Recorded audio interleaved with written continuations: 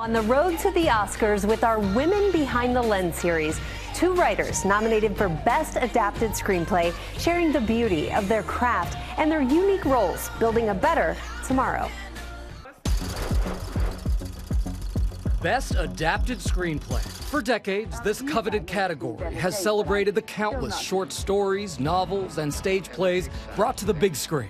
Iconic films like Casablanca, Forrest Gump, and 12 Years a Slave.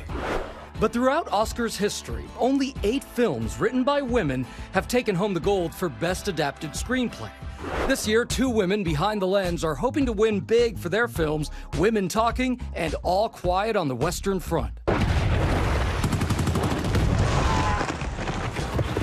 Lesley, you are a world-class triathlete. How much did that help you in terms of becoming a screenwriter? Massively, because I think a huge part of my success in sport has been about the mastery of craft. It's the same in screenwriting, the sort of overcoming of obstacles, because in sport, of course, you're dealing with failure a lot. It certainly helped in terms of the 16 years that it took us to get this project going.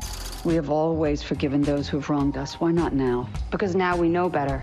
I heard that there was a book club that decided your trajectory for Women Talking. Tell me about that.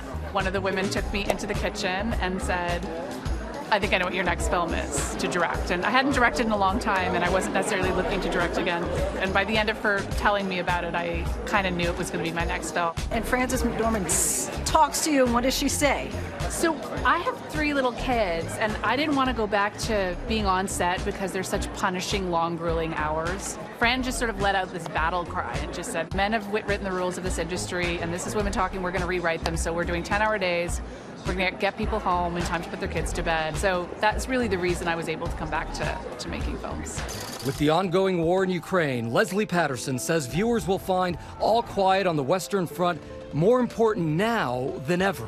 So many of our young men are duped into, going to war, essentially. And I think that aspect of it has really spoken to a wider audience. And, what have we learned? 100 years later, we're still fighting in trenches in East Ukraine. Looks exactly like the Western Front when you look at images. We hope that this just sheds a light and brings a conversation into the zeitgeist about all of this so that we can address it moving forward. And for Sarah Polley, her work on Women Talking transcends the set. It's been really helpful for me to think about what it is we want to build, not only what we want to destroy, which is actually a line directly from the film, but it's important to spend the majority of your time imagining what a better future would look like.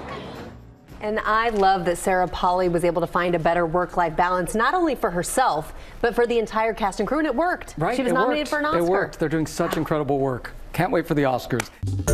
Well, hey there, GMA fans. Robin Roberts here. Thanks for checking out our YouTube channel. Lots of great stuff here. So go on, click the subscribe button right over here to get more of awesome videos and content from GMA every day, anytime. We thank you for watching, and we'll see you in the morning on GMA.